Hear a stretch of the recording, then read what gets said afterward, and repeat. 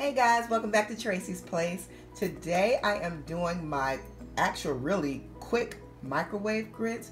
These are home style grits though. You know how sometimes you want grits but you don't have time to make them on the stove, but you want a good bowl of home cooked grits. So we're going to make them today. Let's get started.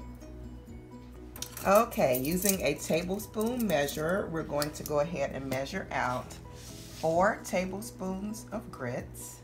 I use the Kroger quick grits. You can use the Quaker brand if you'd like, or whatever brand that you have. This is the only method that I have used, the only brand that I have used it with. So, taking that into consideration, you can get started with your brand. Next, we're going to pour in the water.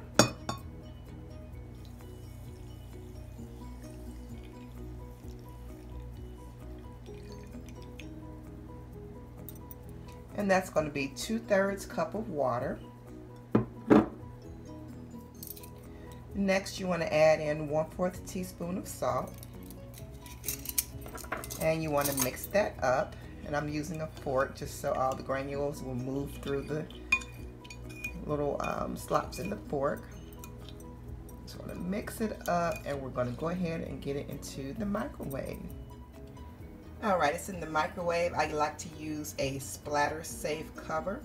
So we're going to go ahead and put it on 3 minutes and let it go. Alright, I just got these out of the microwave and this is what they're looking like. Still a little consistency of water there in the middle. And this is exactly what they're to be looking like. Now we're going to add in 2 tablespoons of milk.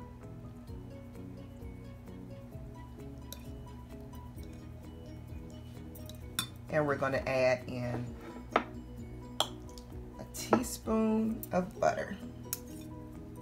Or margarine, whichever one you're working with will be fine. And you want to go ahead and get that mixed up together.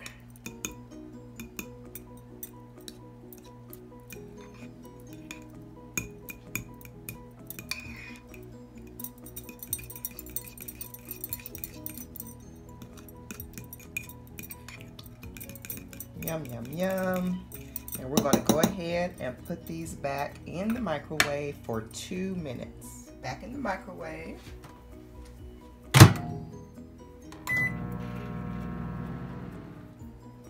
After 2 minutes in the microwave, this is what we have. And we're going to go ahead and finish it off with 1 tablespoon of water.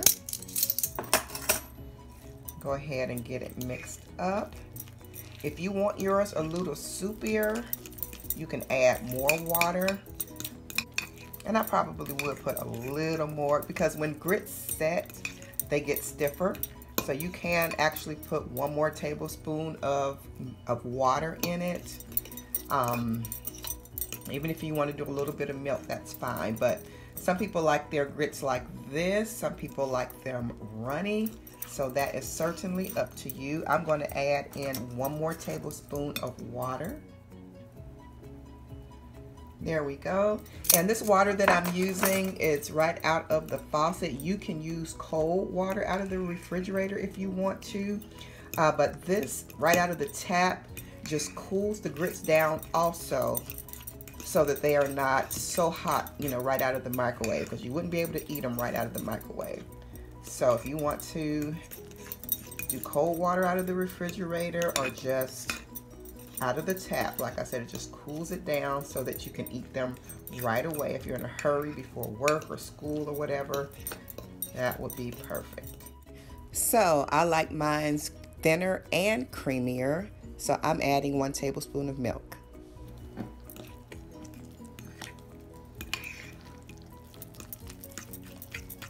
Yum, yum, yum.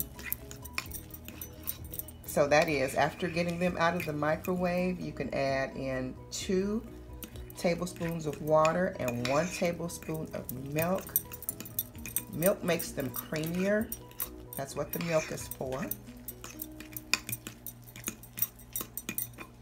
And at this point, if you want to add in more butter, you can. I'm just going to add in a smidge. That's just for my taste now. You can add just a little bit more of butter or margarine. Butter is better. But I know some people do margarine.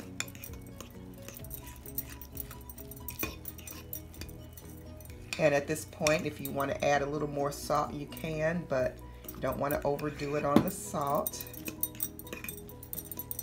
And here you go. A nice bowl of home-style grits right out of the microwave.